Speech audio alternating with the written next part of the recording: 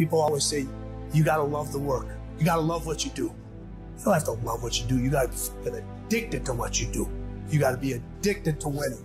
You cannot work short hours. You gotta work long hours. You gotta work smarter, and you gotta work fucking harder. It's the work that you put in, the time and effort, the dedication, the hours that nobody else saw, the sacrifices. You have to be disciplined. You have to be obsessive. You have to be addicted to the result.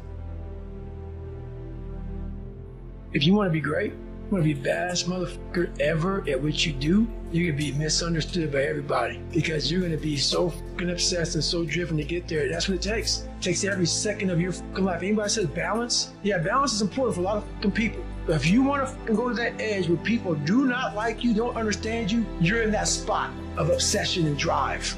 The stronger your mindset is, the greater your skill set is going to be. Michael and Kobe weren't the greatest athletes, but their mindset is what separates those individuals. Get out of bed, come here in the morning. Going for it, or else sleeping. Put yourself in the opportunity to get that break. The more you throw against the wall, something will eventually stick. It doesn't stick dreaming about it. The first step into making a dream a reality is waking up. To be the best in the world at what you do, you have to be unbalanced to find every bit of energy and strength that you have to pull it off. Separate yourself. You're playing against other teams and you doing exactly what they're doing. Separate yourself. Stop doing what they're doing. If you stop doing what they're doing, you're going to be a champion. Stop following. No more following. No more doing what everybody else is doing. Set the doggone standards. It's time for y'all to set the standard. We can't be complacent and we can't take our foot off the enemy's throat. We are going to be relentless. We are not going to give him the chance to regroup. He will not get the chance to recover. We are not going to stop until there is nothing left to pursue.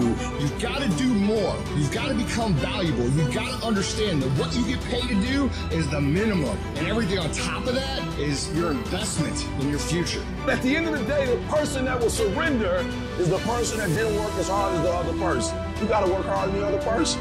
So just when you felt like you did that last rep and your muscles are saying, I can't do no more reps, you said, yeah, you got to do them. Because right now, while you quitting, you might be doing 5 more. While you quitting and giving up, while you saying, all right, I did enough, it's time to rest, you might just be getting in his zone. You got to eat it, you got to drink it, you got to sleep it, like it has to consume who you are. And if you're going to be the best, the cream of the crop, if you're going to be the apex, you got to be it, not talk about it. And people know when they think about this area, that's something you do. That you eat and sleep that. And that you do that. You do that. People know it. You got to be it. It has to consume you. It has to take over you. That when I see you, without even knowing you, I ought to be able to look at you and from your ethos, I ought to see you are the best of the best. I ought to know what you're doing without you saying one word. It ought to illuminate from you. You've got to work on it. When other folk are having a good time, you've got to have the strength of character to concentrate, to read, to digest information.